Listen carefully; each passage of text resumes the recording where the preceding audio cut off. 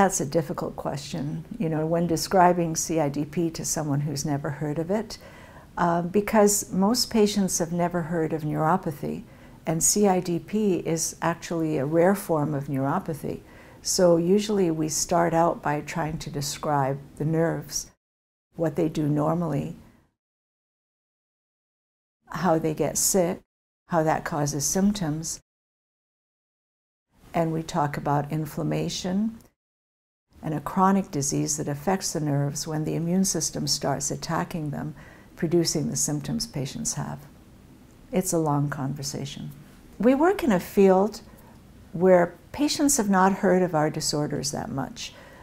People tend to know what a stroke is, they know what Parkinson's is, they know what Alzheimer's is or MS, but if you get to talking about neuropathy or myopathy, they haven't heard these terms, so they don't know what they are. So when you're talking about the broad field and then you're talking about one little segment of it, or you know, a segment that affects a few patients, it's a long stretch. There's a lot of education that goes into it.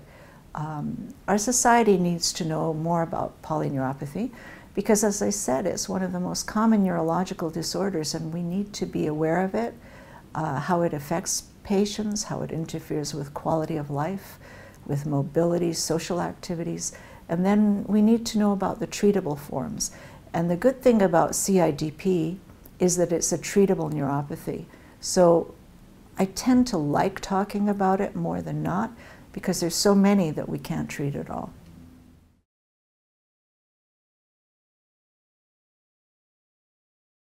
Well, what they get early on is they get weak and they may feel tired, but they get weak in their muscles. They have difficulty walking or climbing stairs. They have weakness in their shoulders and their arms. They get out of the blue, they're weak. They can't do things they did before, whether it's running and jogging, they can't do that anymore. Patients also get numbness and tingling. It's not unusual for them to get that. So those are the symptoms that come early.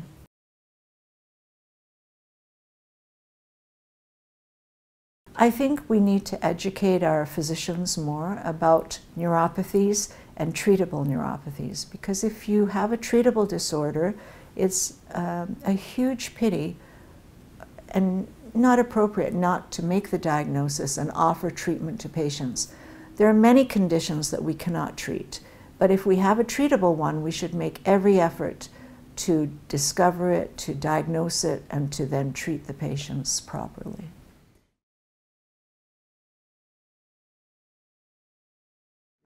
I would treat children and adults the same for CIDP at this time.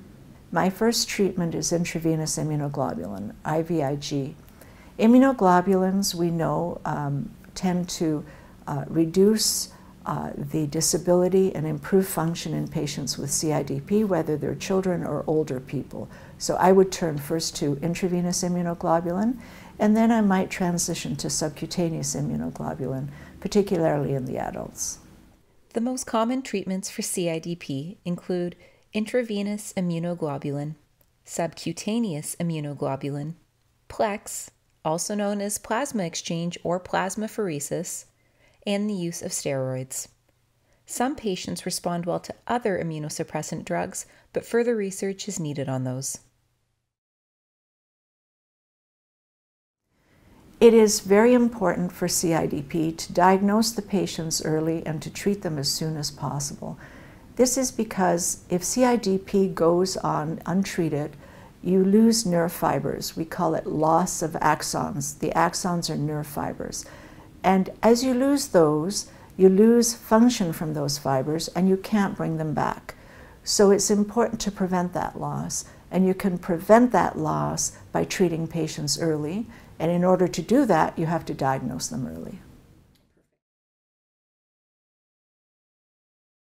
So the recovery from a relapse of CIDP depends very much on how severe the relapse was. Some patients are going to have to be hospitalized. They won't be able to walk. They will lose all mobility. Others have milder relapses where they don't have to be admitted, but they have lost some of their abilities. Usually what we do is after we give IVIG, we see a recovery that occurs over, depends on the severity of the attack, but it can be days or weeks, and in some cases it could be longer.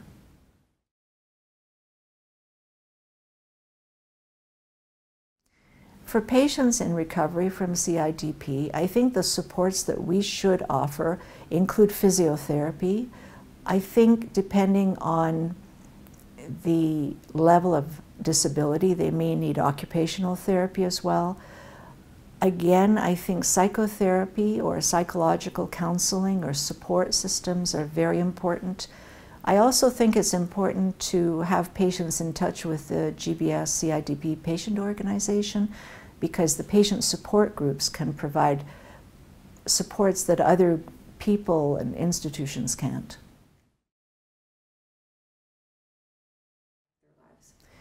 Patients with CIDP are often left with residual problems. It's very rare that they recover fully to normal. If they're treated early, perhaps that may happen, but in most cases, the diagnosis and treatment are delayed. So a lot of patients have ongoing mild degrees of weakness, or they have some sensory loss or impaired sensation, and they get fatigued, they get tired, they don't have as much energy as other people would or as they did before they got their disorder.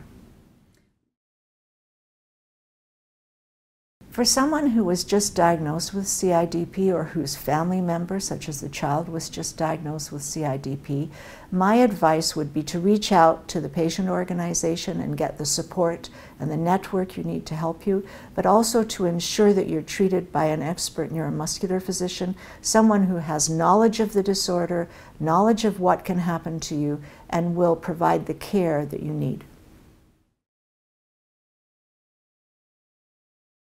So one of the most memorable cases that I've dealt with is someone that I've followed for about 30 years. And this patient has responded very well to treatment.